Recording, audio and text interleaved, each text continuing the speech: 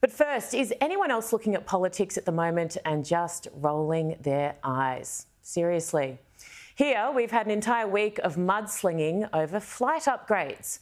Legitimate too, by the way. If those in power are soliciting for freebies relevant to their portfolios, then that is a big deal. The government, under pressure, did their own digging and are now dubbing the opposition leader Private Plane Peter.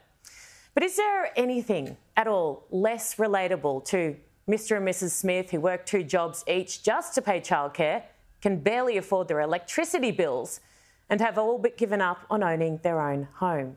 Seriously. No wonder so many people are so disenchanted with it all. And don't get me started on the UK. That's a whole other kettle of fish. Starmer and co are already breaking promises and hiding the truth left, right and centre.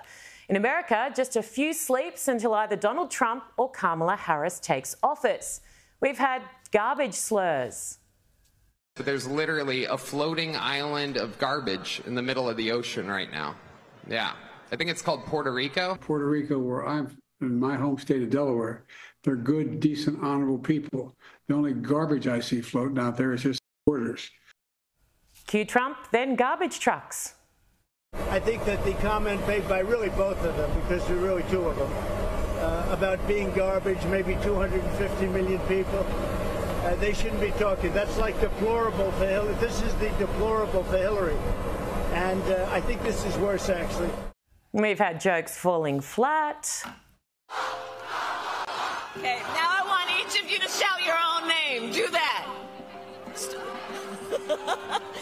Because it's about all of us. It's about all of us. In her defence, we've all been there. And the current Commander-in-Chief chomping on a child. Well, at least over there, it is entertaining. And on that, here's hoping for a Trump win. He might not be your cup of tea. He's not mine all the time.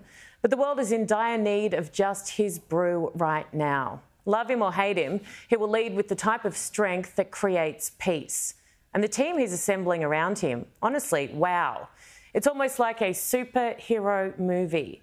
We've just got to keep our fingers crossed for a happy ending.